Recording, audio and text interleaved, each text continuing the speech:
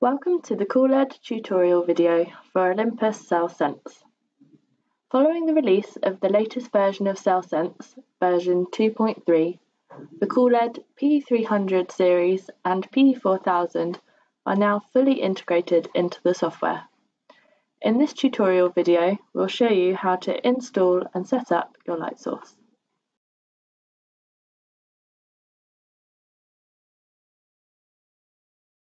First of all, you need to ensure that you have the CoolLED drivers.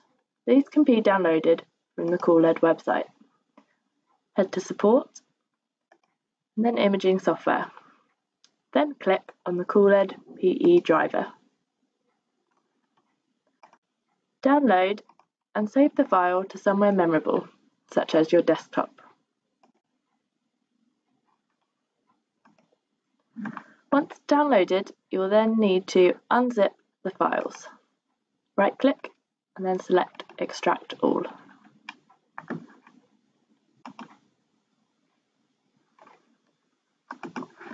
You are now ready to plug in your light source.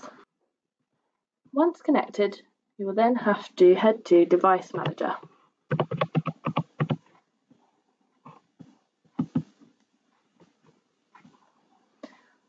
You can see here under Other Devices where the light source has been plugged in.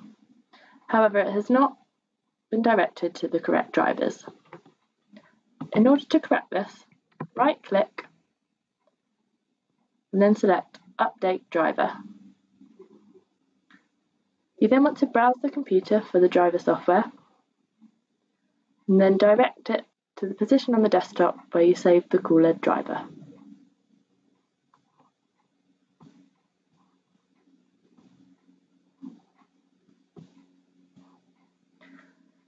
Then click Next,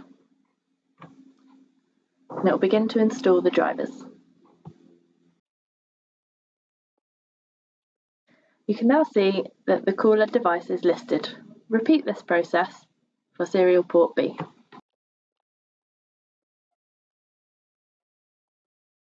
The device is now installed and ready to go. If you do not already have cellSens downloaded, you can head to the Olympus website for instructions on how to do so. If you already have cellSens installed and you have been using it, this will be the same instructions as for installing cellSens for the first time. However, when you are following the protocol, ensure to click Modify Setup rather than installing cellSens. Head to the cellSens Setup folder and select Setup.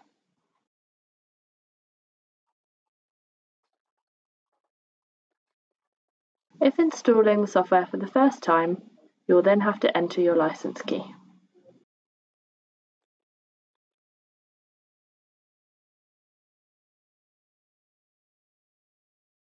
Then select the version of cellSens that you wish to download.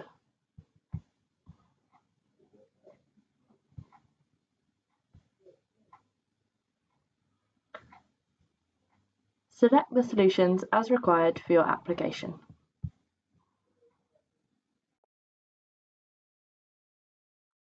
You'll then need to read the license agreement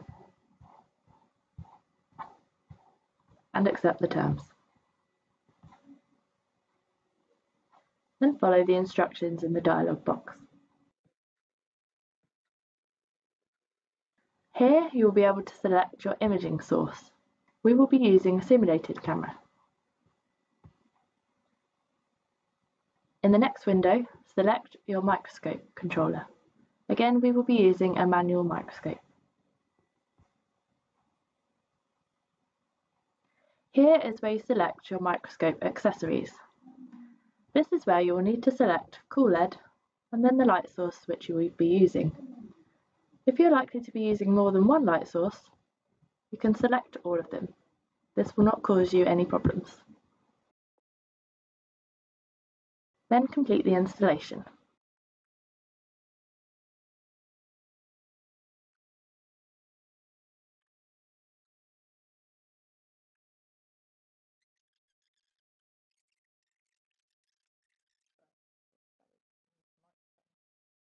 You can then finish the installation.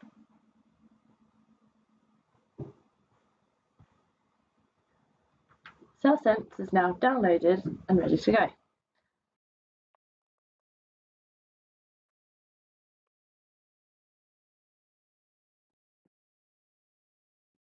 First of all, select your camera, in our case camera simulator 1, and microscope. In our case we'll be using a manual microscope. If you're using cellSens for the first time, the software will automatically guide you through a setup procedure. However, if you have used cellSens before, you can open device list from the start page. First of all, select your camera. You can then select your microscope. It's in reflected light path where you select the light source. Under lamp, select the appropriate light source, in our case the CoolLED P4000. Under filter wheel, select device not used, and under shutter, select CoolLED P4000 virtual shutter. If you are using a different light source, you can select the appropriate shutter. If required, you can also add your transmitted light path and your simulators. Then select OK. Device settings will then open. This is where you can check that your light source has successfully been installed under fluorescence/reflected. You can then move on to device customization. It is in this window where you can set up the different channels needed for your experiment. For example, DAPI, FITSI and TRIPSI. To add your first channel, click here for a new observation method and type in the name that you require for that channel, for example, DAPI. Then select the CoolLED light source and change the status to Adjust to enable you to edit the LED settings. You can use the drop-down menu to select the LED that you require for each of the P4000 channels. In this case, we will use the 385 LED for DAPI. We will set the intensity to 14%. Then select the virtual shutter and set the status as Use for Acquisition. This will ensure that the LED is only illuminating during acquisition or when the camera is switched on. In order to add another channel, you can then select Copy Observation Method.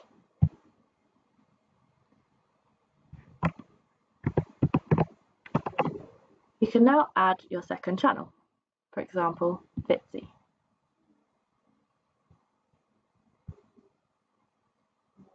Then repeat the steps as we've previously done for DAPI. You can turn off the DAPI LED by clicking on the box to the left of the drop-down selection. Then select the LED that you require for FITSI by clicking this box, and then selecting the LED wavelength that you require. Again, you can adjust the intensity. Select the virtual shutter to ensure that Use for Acquisition is still selected. You can then select OK and Yes to confirm the setup of these two channels. If you want to turn on fluorescence without starting an experiment or requiring an image, you can head over to the right-hand panel and select Microscope Control.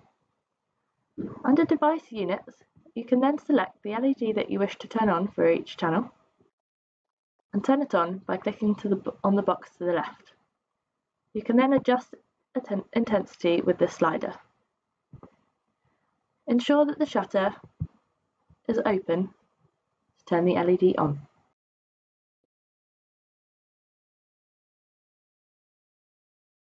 You are now ready to begin configuring an experiment. Head to the Experiment Manager and then select New. Here you can add in your pre-configured channels.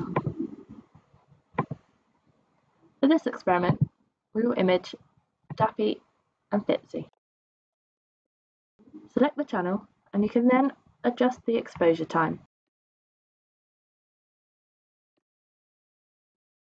And then add a time-lapse loop by dragging the box around the 2 channels.